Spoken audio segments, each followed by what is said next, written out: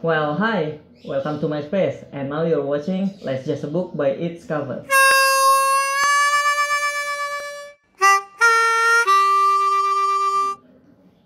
Nah, hari ini saya udah sama Mas Hasan. Panggilnya Mas aja ya? Iya, Mas Oke, aja. Mas Hasan. Mas Hasan ini adalah pengrajin batik.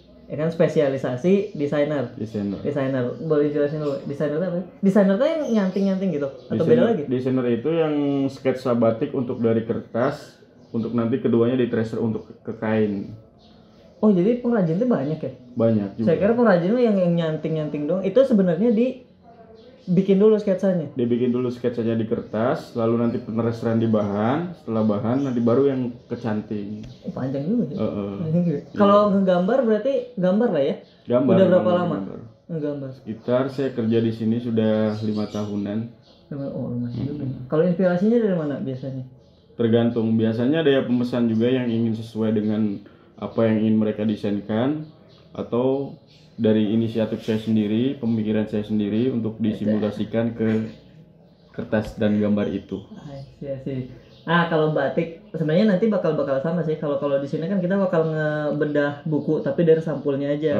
Yang itu adalah si gambar itu sendiri. Oke, kalau misalnya di batik setiap gambar ada maknanya nggak? Ada.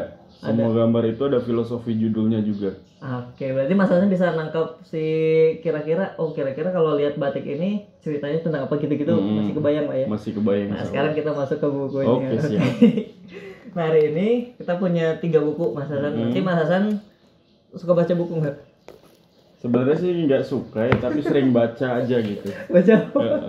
Baca buku biasa. Oke, kalau yang lain baca? Udah dewasa. Oke, yang pertama ini adalah Mas Hasan udah nikah ya, udah punya anak? Udah Nanti kalau punya anak mau disuruh baca buku nggak? Ya harus dong, harus pinter itu. Harus pinter. Oke. Yang buku pertama ada dari Daniel Steele. Kita buka dulu. Kan ini baru juga kan, jadi kamu pasti buka dulu. Nah, tujuannya biar kita ngenilai buku tuh sebenarnya boleh nggak sih kalau kita nilai buku dari judulnya? Sebenarnya kalau dari misalnya nih nanti Mas Hasan punya anak kan, nah nanti misalnya main ke toko buku, Mas Hasan kan nggak bisa lihat isinya tuh, bakal ngeliat dari sampulnya dulu nggak? Ya sepertinya sih kira-kira bisa. Misal kalau sampulnya bagus dan itu untuk terbaik untuk anak, sekiranya terbaik untuk anak ya udah nggak apa-apa, saya beli. Kan belum tahu terbaik untuk anaknya gitu. Ya kan dari gambarnya juga kan, dari ceritanya, dari bukunya, dari judulnya juga kan udah terlihat. Nah, ini ada buku tulisan dari Daniel Steele. Judulnya Prodigal Son. Iya. Atau Anak yang Hilang. Kira-kira menurut Mas Hasan dari covernya ini ceritanya tentang apa? Sepertinya ini dari cover ini mah masa kecil kita bermain bebas ya, untuk bermandi-mandian bareng bersama teman gitu kan. Ya bisa juga sih. Bisa gini gitu juga sih. Soalnya ini kan ada 2 anak nih. 2 anak kan bercerita tentang kesenangan. Tapi judulnya Anak yang Hilang. Oh, Anak yang Hilang. Ya kalau anak yang hilang kan ini kan udah. Pak ulangin, itu nanti bisa dipotong kan ya? Saya nggak ada edit-editan, udah. Ceritain aja dapatnya aja. Minta ulang ya, apaan? Ya ini kan cerita anak yang hilang ya Pak ya.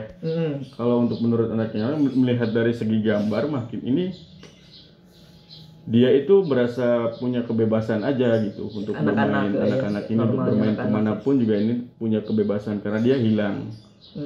Dan sepertinya dia cuman bermain ya untuk kebebasan lah, intinya lah begitu. Oh, jadi dia karena hilang jadi bebas. Bebas aja gitu, bebas untuk atau bermain. Karena dia bermain dulu bebas jadi hilang. Bermain dulu bebas karena dia terlihat senang juga gitu walaupun hilang juga gitu. Kira-kira settingnya di mana ya? Ini kan namanya Pirang nih, terus banyak pantai. Iya. Ya bisa jadi. Nggak mungkin di Bandung dong. Nggak mungkin di Bandung, di Pangandaran juga nggak mungkin ini. Kenapa nggak mungkin Pangandaran? Ya bisa jadi ya di Kebon Sinjang ya bisa. Kebon Sinjang di daerah sana, daerah pelosok pokoknya. Oke, jadi kurang lebihnya menurut Mas Hasan ini 2 anak ini hilang dua-duanya. Iya, hilang dua-duanya. Karena asiknya bermain. Dan dia bebas untuk bermain. Oke, jadi pesannya kalau anak-anak lagi main harus diawasin juga kali. Iya, harus diawasin juga kalau ada orang tuanya. Makanya biar nggak hilang gitu Pak. Oke, lumayan bagus. Ya bisa aja, karena kan ya itu tadi kalau interpretasi, kalau kita ngelihat buku nih, Mas Hasan ngelihat ini nilainya kayak gimana, saya ngelihat juga belum tentu sama kan penilaiannya. Iya pasti juga bakal sih, semua orang kan beda-beda pastinya Pak. Nggak apa-apa. Oke, buku kedua ada Oscar Wilde. Ini waktu saya kuliah waktu itu sering bahas buku Itu ini. gambarnya apa Pak? The Picture of Dorian Gray. Jadi lukisan Dorian Gray. Oh, kayak orang yang pengen perang gitu ya Pak ya? Ini soalnya melotot gini, ininya kayak yang siap menyerang untuk menyerang gitu. Sebentar, jangan dulu dibedah ya. Nanti saya buka dulu. Baru nanti menurut Anda kayak gimana. Susah. Oscar Wilde ini terkenal nih. Oscar Wilde ini terkenal nih. Nah, waktu saya kuliah dulu sering dibahas si penulisnya ini. Oke, buku kedua Oscar Wilde, The Picture of Dorian Gray. Menurut Mas Hasan lagi nih, kenapa? Bukunya cerita tentang apa? Cerita tentang apa ya kalau seperti ini ya? Aku juga belum bisa apa ya ini ya. Kira-kira menurut Mas Hasan, kalau misalnya Mas Hasan ke toko buku ngelihat sampul kayak gini, tertarik nggak? Penasaran nggak? Kurang penasaran sebenarnya. Kenapa? Ya udah, kira-kira ceritanya tentang apa? Soalnya nggak ceritanya kayaknya saya juga tidak mengerti juga ya mungkin. Dari Iya, lihat segi gambarnya juga kan udah dari kostumnya ini, mungkin kostumnya. dari Tapi kalau menurut saya mah ini kayak orang yang pengen perang gitu, pengen serang menyerang gitu, tapi nggak tahu juga. Karena ekspresi wajah dan ini tenang, dan ketika dia terlihat ngotot mukanya gitu. Yang mana? Ini yang ada di lukisan itu kan figura lukisan. ini ya lukisan. Gitu. Masa dia perang sama lukisan? Iya, jadi kayak orang perang bisa untuk seperti pesulap dan juga bisa ini kayaknya iya. Menurut saya, tapi nggak tahu juga ya bener apa enggak. Jadi kisahnya tentang apa? Tentang perang. Kisahnya tentang perang atau tentang sulap? Saya, tentang perang dan ada sedikit sulapnya gitulah pokoknya, magicnya gitulah.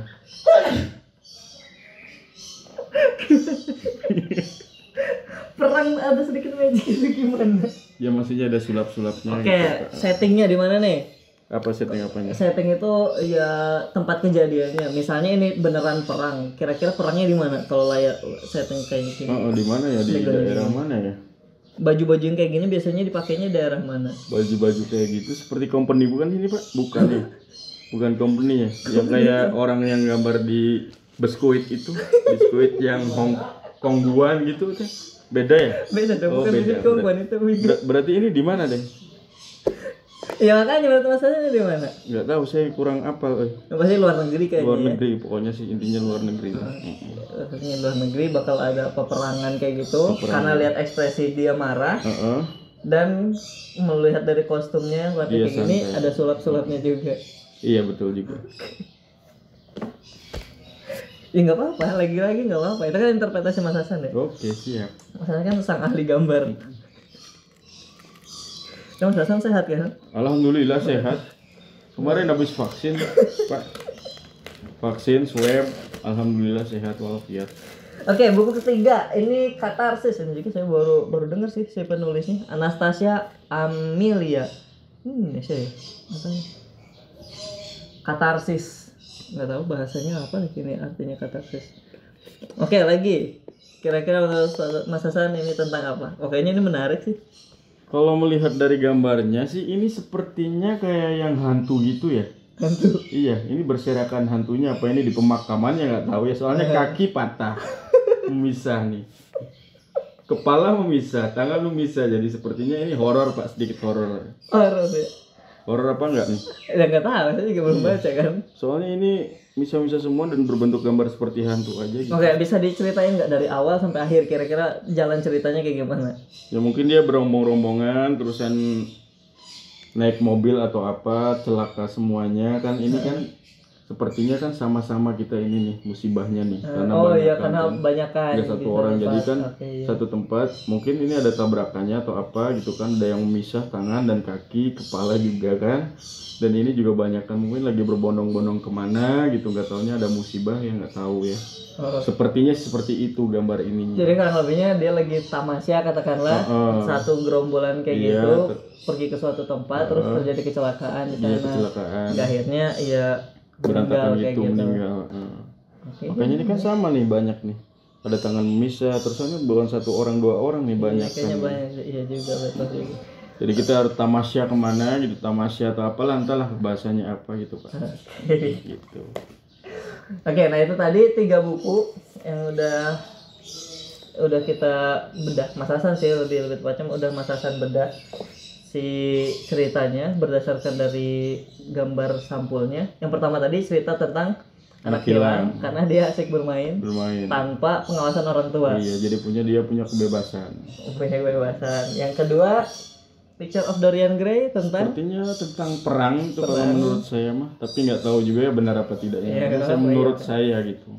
Oke, dan yang terakhir tadi tentang horor ya. Horor karena di sini banyak mayat-mayat bergeletakan dan dengan potongan-potongan tubuh yang berpisah. Oke, itu aja tadi 3 bukunya. Nah, saya mau tanya lagi, tapi ini lebih ke pribadi Mas Hasan sih. Kapan terakhir kali Mas Hasan baca buku? Awal 2017. Buku apa? Masih ingat nggak? Udah nggak ingat ya, soalnya sekarang udah fokus ke istri dan anak dan bekerja juga jadi. Oke, ke bekerja iya. Mungkin itu aja untuk video kali ini, dan semoga di bedah buku berdasarkan covernya nanti berikutnya bakal ada lagi video-videonya, dan semoga Mas Hasan sehat-sehat selalu juga. Amin. Salam ke keluarga juga. Amin. Anaknya juga nanti rajin membaca ya, suka inginnya ya. Amin. Inginnya kayak gitu. Semoga jadi anak yang pintar, soleh. Amin. Kayak bapaknya. Iya, alhamdulillah. Amin. Ya. Udah, terima kasih buat yang udah nonton. Sampai ketemu lagi di video berikutnya. Dari